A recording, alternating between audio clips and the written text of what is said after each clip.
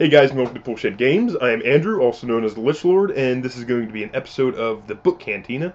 And this is going to kind of be a shorter video. I'm just going to talk about a magazine that I've been subscribed to for about a year and a half now that I really like. It's called Asimov's Science Fiction. And I'm doing this episode primarily because I don't think many people actually know about this magazine. As you can guess, it is a literary magazine that publishes science fiction short stories and novellas.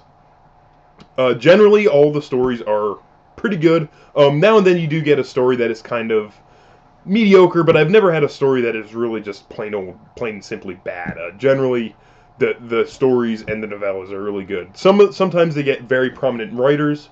Other times it's unknown writers that you may never have heard of. Things like that, but generally from the ones I've read, they've all been good. I have read a couple where I was kind of like, well, that was alright, not as great as some of the other ones I have read, but for the most part, they're really good stories, and they're very enjoyable, and they're short, and it's something great that you can just kind of take with you to work and maybe read over your lunch break, or if you're going to school or something like that, you can read it over your lunch break, and they're really good, and they're short, and yeah.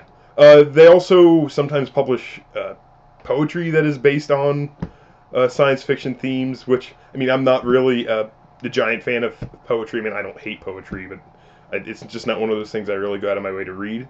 But I really think that some of the ones they publish in this are pretty cool because they're kind of weird, to be honest. But I think they're good, and as I said, a lot of the writers they publish are unknown. So if you're into science fiction and maybe you don't know who to read, who's upcoming, who's going to be a good writer in the future, you could maybe buy this at a store or subscribe to it.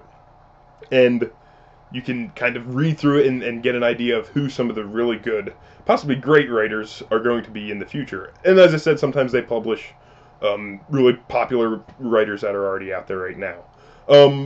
For a year, I think it's $34.97. As I said, I've had it for like a year and a half or around there, so it is a little expensive, but it's a pretty decent sized magazine, as you can see. I mean, it's not like you're getting something that has like 2 stories. Generally, there's a novella, there's 2 to 4 short stories, and sometimes, as I said, there will be poetry and things like that. There's also articles that are on books that are out right now, things of that nature. Books that have been popular, different themes that have been going on in the genre at the time.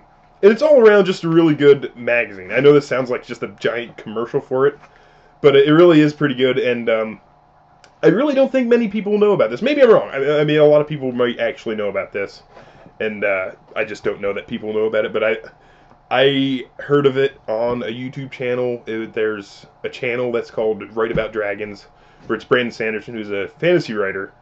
And he was talking about Asimov's science fiction short story magazine.